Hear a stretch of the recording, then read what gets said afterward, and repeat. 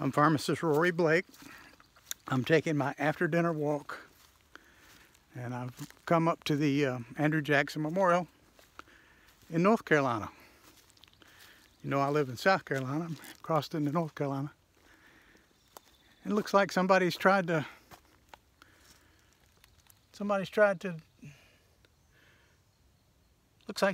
take Andrew Jackson's name off of it.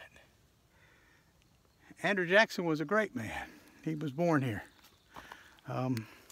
This is how you know this is the real area he was born in, because it's on the top of a ridge.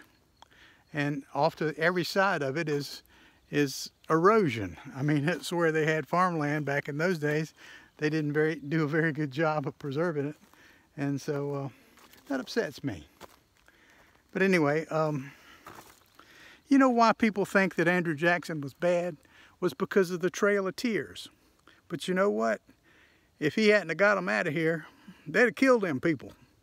So he's probably a hero, and it's just the way you look at it. I mean, some people would just look at it that he was mean to Indians, but actually he might have done the best by them he possibly could. So it's always a different way of looking at things.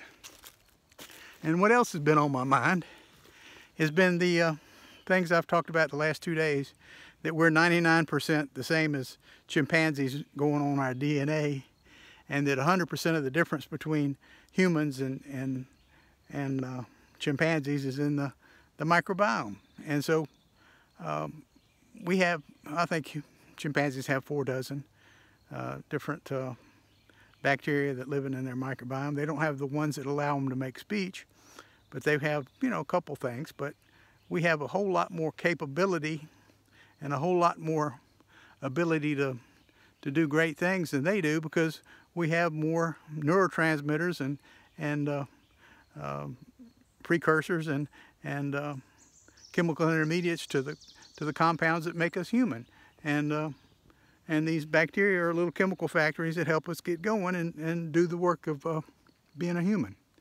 And that really upsets me about that thing. I mean, that's just awful that they came in and chipped away at his name. But anyway, it's how you look at things, and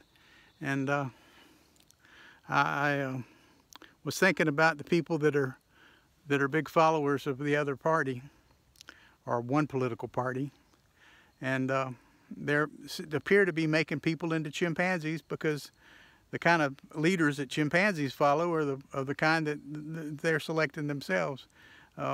It's funny that chimpanzees don't care if the alpha male is rude to women or children, or is not monogamous, or all these things that we care about, because we have these extra neurotransmitters that they don't have, and are important. Things that are important to us aren't important to them.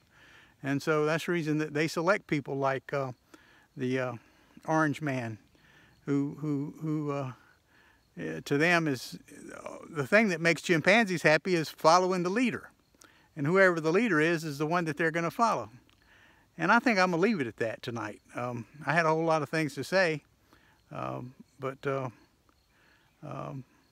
I think that's enough, actually, that as we turn into chimpanzees, and that side of the political aisle does things to make us turn into chimpanzees, to hurt our ability to be human, to get everybody mad, to get everybody riled up, to get everybody stirred up, and to get on the chimpanzee mode. It helps them, but you know what? We're not going to fall for it. Being human is too important. But 100% of the difference between humans and chimpanzees is in the microbiome. And of course, our lymph system is different too, because we have 400 lymph nodes and a direct line to the brain. So it's easy to get neurotransmitters from the gut where they're made to the brain. So anyway, thank you so much for your help. That's the reason they call it gut feels, and you know. Anyway, it's kind of funny how there's a lot of truth in urban legends and things that we were taught as small people. But the more microbiome bacteria you have, the smarter you are. And the little kids that are passing around kids when they're small, and the ones that don't go to, the ones that hang around with other children are great places to get germs. You can still enlarge your microbiome till about 6 years old, something like that. So if you keep kids in homeschools, then they don't get the microbiome to make them intelligent. So if you cut education, you're going to get a lot of little chimpanzees, which is evidently what certain people want. So anyway, I'm going to let it go at that. And like I said, I'm sorry for rambling, but there's a different way to look at about everything. Thank you for your time.